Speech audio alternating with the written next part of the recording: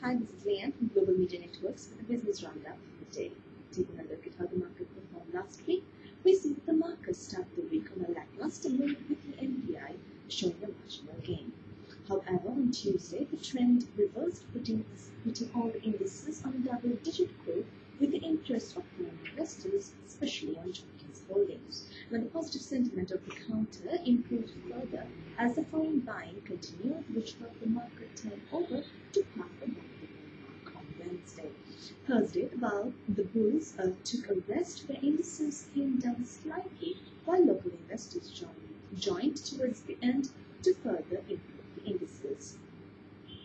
12 crossings were recorded during the week, and a diversified sector contributed mostly towards the market's turnover, while telecommunication sector was the best sector index gainer. Now, oil palm sector index declined, becoming the top sector loser.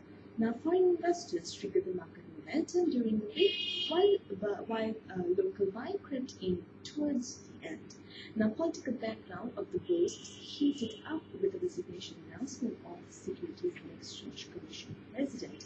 Interest rates and exchange rates remained almost stable, while global markets also saw a steady recovery. Looking at the business news for today, we see that the Sri Lankan government is to set up 8 domestic airports in the country at a cost of 750 million rupees.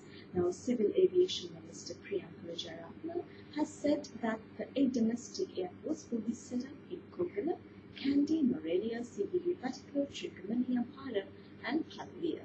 He also said that out of the 750 million rupees, some money would be used to develop the Roundup airport. Sri Lanka Air Force will handle the construction work of the airports, while Road Development Authority is to build the runways, each 2 kilometers in length in the airports. We also see that Sri Lanka Minister of Economic Development Basil Rajapaksa and Fisheries and Aquatic Resources Development Minister Dr.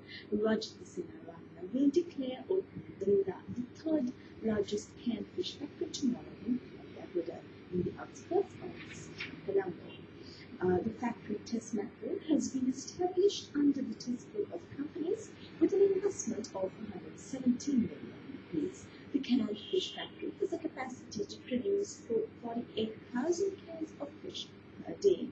Now, this is the third and the largest of the planned canned fish factories, and the other 2, which have the capacity of producing 10,000 cans each per day, are now operating in Goa and Finland with assistance of the Ministry of Fisheries. It is said that on an average, Sri Lankans consume around 50,000 fish cans per day. The government spends over 4 billion rupees annually for canned fish imports. Now, the government expects to produce 40,000 fish cans per day by the 3 factories initially and curtail the imports at least by 30%. Looking at some corporate results, we have financial results of Aviva and DB Insurance, represented for the 6-month ending 30th June 2012, recorded consolidated revenue amounting to 5,812 million rupees.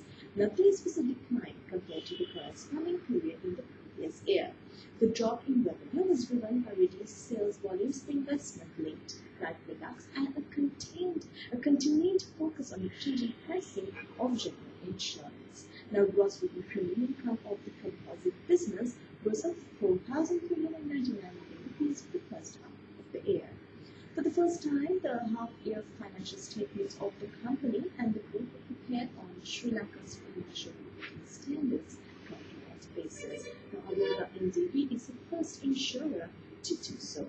The chairman of Aviva NDB says that they are confident that improvements in underwriting and claims management will continue to deliver satisfactory performance over the remainder of the year.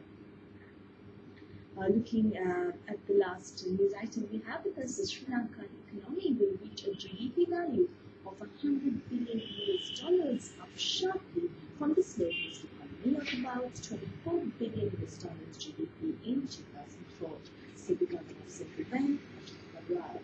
Now, speaking at the 24th Annual Convention of the Association of Professional Bankers, he said that Sri Lanka has been able to achieve its best ever period of economic growth and the best ever set of macro fundamentals when compared to its past. The country has already seen Sri Lanka's GDP being distributed better than the GDP distribution prior to 2005. Now, when Sri Lanka reaches the $100 billion milestone and the per capita income rises above $4,000, Sri Lanka would find that the structure and strength of the economy would change materially. With that, I round up the news for today. Thank you very much for listening.